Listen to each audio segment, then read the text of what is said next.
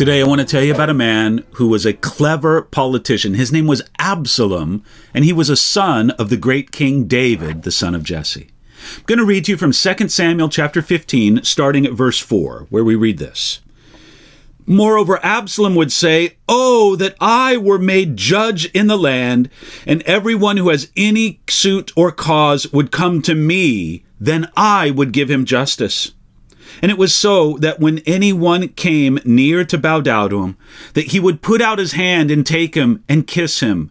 In this manner, Absalom acted toward all Israel who came to the king for judgment. So Absalom stole the hearts of the men of Israel. Absalom was the son of King David, and he seemed to be in line for the throne. But it didn't come fast enough for Absalom. He saw his best years passing by, and David was still alive.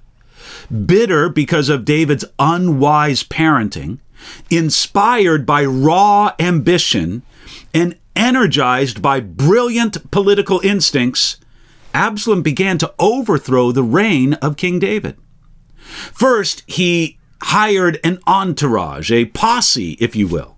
2 Samuel chapter 15, verse 1 says that he had chariots and horses and 50 men to run before him. Absalom did not want the chariot for speed, but to make an impressive procession. This was Absalom the politician sensing what the people wanted and knowing how to provide them with an image to respond to.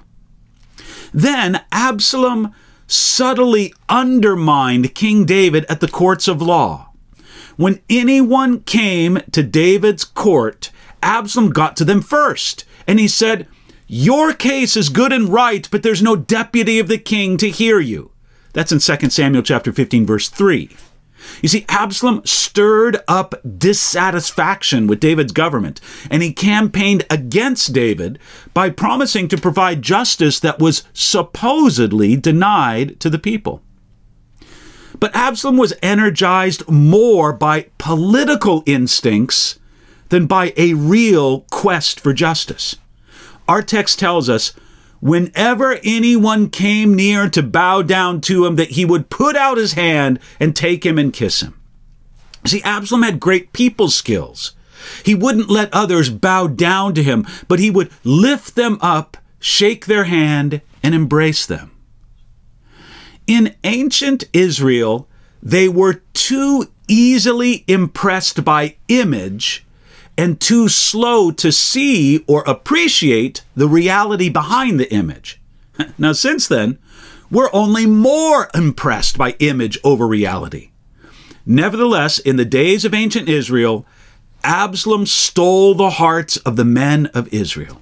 His clever campaign worked. He became more popular and more trusted than even his father David. Looking at the whole picture in 2 Samuel chapter 15, verses 1 through 6, Absalom knew exactly how to do this. He cultivated an exciting, enticing image with the chariots and entourage. He worked hard, rising early. He knew where to position himself. He looked for troubled people. He reached out to troubled people. He took a personal interest in the troubled person.